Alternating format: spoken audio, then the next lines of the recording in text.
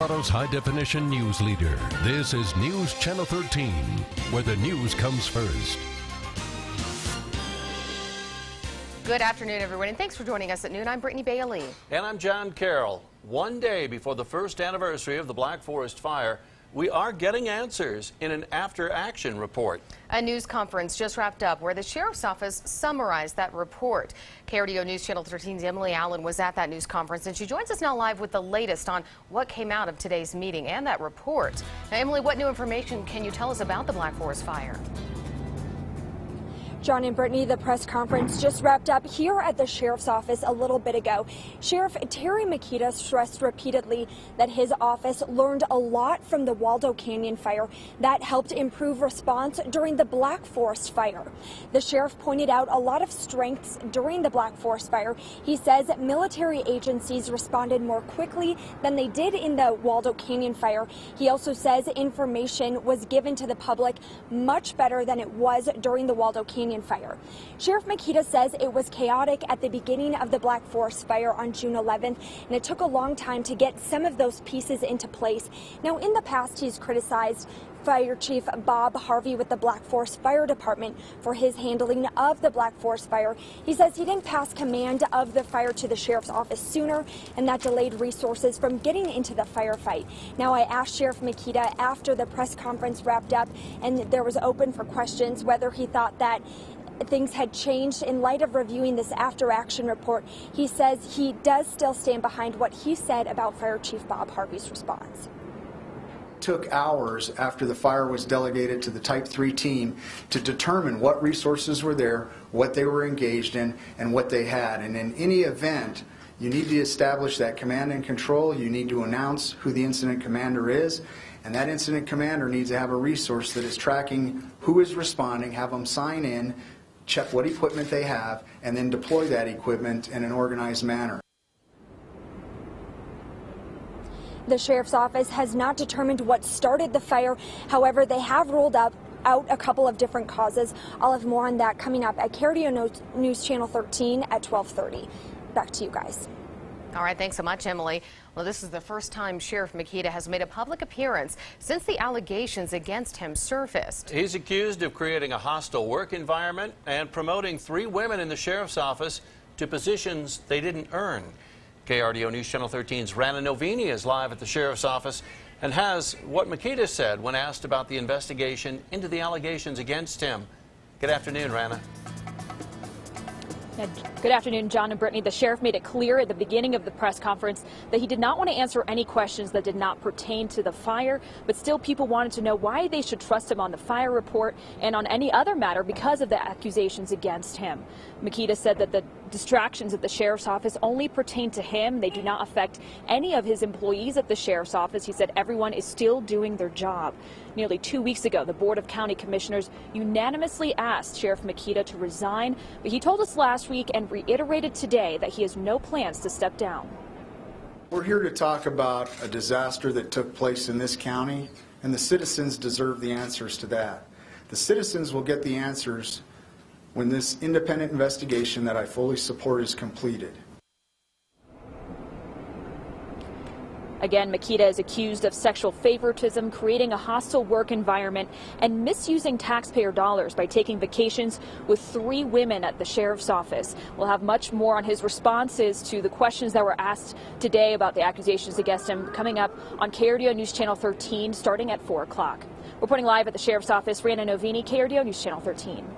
Rana, thank you. We're learning new information about El Paso County Under Sheriff Paula Presley. She went on sick leave last week. A 420-page personnel file has been released. Right now, Presley makes $118,000 a year. She started in 1985 as a dispatcher, was promoted to patrol sergeant, then deputy, then lieutenant. In 2003, she was promoted to comptroller, where she oversaw contracts and budgets. In 2009, she turned in her badge. There's no reason given in her personnel file, but in a matter of months, she was back with a $4,000 raise. Her records show she was reprimanded twice for car accidents. She was promoted to undersheriff in 2012. If she's on sick leave for more than 30 days, she and the commander who's filling in for her will both receive $118,000 salaries. Well, now we want to turn our attention to our weather forecast on this Tuesday afternoon and send things over to Storm Tracker 13 meteorologist Marty Vinichinkwe. Tracking what's been a really lovely day across the area. We've kept the wind down in most cases. We've had a lot of sunshine, obviously. Just recently, some clouds are starting to float over the mountains, and Skyscan actually picking up on a few radar returns out across the Continental Divide, an indication that, as we mentioned this morning, there might be a few sprinkles around over our mountain areas a little later on today. But in the meantime, we're just watching some clouds come over the mountains now. It is up to 70 degrees at the Greater Woodland Park Chamber of Commerce and Visitor Center. Calm wind. Nice to be able to report that to you. We have had a few breezy pockets along the Front Range. On occasion, I've seen it up around 10 to 15 miles an hour, but not really much stronger than that. Bourbon Brothers Southern Kitchen, 75 degrees. Wind is less than 10 miles an hour there. It's still calm. Parkview Medical Center in Pueblo, where it's a very comfy 78 degrees. So if you're out and about the rest of the day, keep your sunscreen with you, maybe some water. I mean, it's very warm. We'll end up staying in the 80s for much of the afternoon in both Colorado Springs and Pueblo once we get there, and then fall back into the 60s and 70s by 9. Again, there could be a few sprinkles over the mountains this evening. We don't expect much. Better chance for some thunderstorms the next couple of days. We'll talk more about that in our main weather segment. John and Brittany, back to you. All right, thanks so much, Marty. Right now, volunteers are out in the heat, raking and digging, hard at work. It's all to help out with high-priority flood mitigation near the Waldo Canyon burn scar. The Coalition for the Upper South Platte, or CUSP, is working in Cascade today to protect communities and homes that get rocked by flash flooding. That's where KRDO News Channel 13's Bonnie Silkman is right now, joining us live from the project site. Good afternoon, Bonnie. Good afternoon, John and Brittany. That's right. We're here in Cascade right at the Flood Mitigation Project site, and we're very close to the Waldo Canyon burn scar. If you actually take a look behind me, we're just a couple hundred yards away from the very edge of the Waldo Canyon burn scar, and that's exactly why this area is so prone to flash flooding. And that's why volunteers and CUSP are here today, getting their hands dirty right here in the field. Now, right now I'm joined by one of the technicians working in the field today, working with CUSP. This is Wendy Warren. Thanks so much for joining us today, Wendy. And tell us, why is the work here in this area of Cascade just so important? So right below us, this channel runs right down through a whole bunch of houses, and then below the houses we have the library and then also the fire station. And then right below that is also the highway and Fountain Creek, which obviously leads down into Manitou. And I understand the fire station actually was blocked in from getting hit by the floods several times last year. Yeah, if they don't act quickly to get their equipment out, they can be blocked off by the flooding. So it's really important that we take some measures to lessen the effects of the flooding through there. Absolutely. And I see there are some volunteers behind us here. Can you tell us what they're doing here today? So these guys are laying in jute matting here. This is sort of the last stage. The big machinery put in the sediment catchment basins, and they have raked and seeded this hill slope, and then they take the jute matting and they lay it down, and that's going to help stabilize this hill slope so that when water comes down, hopefully less of it will end up going down the hill. Okay, and as you mentioned before, this is high priority flood work, and another reason that this is so urgent, not only because monsoon season is closely here, that's actually when this area was hit so hard last year in July, and in July is actually when your funding will be cut.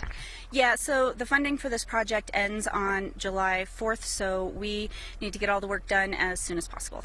All right. Well, Wendy, thank you so much. And as you can see, there are about 4 volunteers here today. They're going to continue working on this, and they'll have more days set up to work on this flood mitigation project in the future. If you'd like to help out, we'll post that information right on our website, KRDO.com. For now, reporting live in Cascade, Bonnie Silkman, KRDO News Channel 13. Thanks so much, Bonnie. And Bonnie mentioned those extra opportunities to help. There will be 2 more chances if you want to get out and help. Your next chance is Thursday, and then there's another Tuesday, June 24th. Both are from 8:30 until 2:30. As Bonnie said, you can find those dates and more information at KRDO.com. A student was killed at a high school near Portland, Oregon, and authorities say the gunman is also dead. It's new at noon.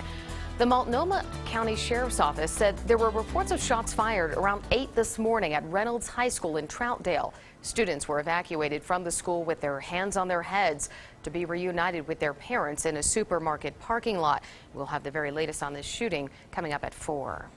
Military officials said that 5 American troops were killed in an apparent coalition airstrike in southern Afghanistan. They were special operations forces on patrol with Afghan forces. They came under fire, and the air support they called in may have made a major mistake with tragic consequences.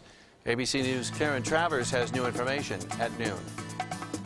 A tragic mistake in Afghanistan may have led to the deaths of 5 U.S. service members. American Special Operations Forces were out on a security patrol with Afghan forces along the southeastern border with Pakistan. They were ambushed by the Taliban and came under heavy fire. They called for air support, U.S. warplanes to come out to assist. Sources said there was a miscommunication about where exactly the bomb should be dropped, and it looks like a U.S. B-1 bomber dropped it on the wrong spot. 5 Americans and 1 Afghan were killed. It's unclear how many others were wounded. This could be the worst friendly fire incident in the nearly 14-year war. It comes just 2 weeks after President Obama made a surprise visit to Afghanistan. For many of you, this will be your last tour in Afghanistan. Days later, he announced the drawdown plan that would end U.S. combat operations there. Now we're finishing the job we started. Right now, there are 32,000 U.S. troops in Afghanistan. That figure will drop to 9,800 after combat operations end this year. By the end of 2015, that number would be cut by about half, to around 4,900. U.S. casualties have declined significantly as forces have pulled back to let the Afghans take the lead. This is the kind of patrol Americans will not be doing by the end of this year. Karen Travers, ABC News, Washington. There is a memorial service going on right now at Fort Carson to honor a fallen soldier. It's happening at the Provider Chapel. Private First Class Jacob Wykstra was killed in Afghanistan last month in an aircraft accident. Wykstra's funeral was yesterday, and flags across the state were at half-staff. You can watch News Channel 13 starting at 4 for more on that memorial, and will include the traditional roll call, a rifle squad salute, and a final tribute with the playing of taps. We are getting a closer look inside the Martin Drake Power Plant today. Looking ahead, the media tour will start in about 2 hours. The city will be showing what progress has been made since a fire last month. Springs Utilities has said it wants the plant back online as soon as possible to help reduce costs to customers. The fire, caused by oil spraying on hot pipes, forced the plant to shut down. Hillary Clinton's new book is out today, and the former First Lady has been speaking about some of her hard choices with Diane Sawyer and Robin Roberts. We'll have a closer look coming up. A relationship expert is speaking out about the fallout from online dating, and he's turning the spotlight on himself. Severe weather like we saw over the weekend around here is highlighting the importance of cell phones in tracking storms.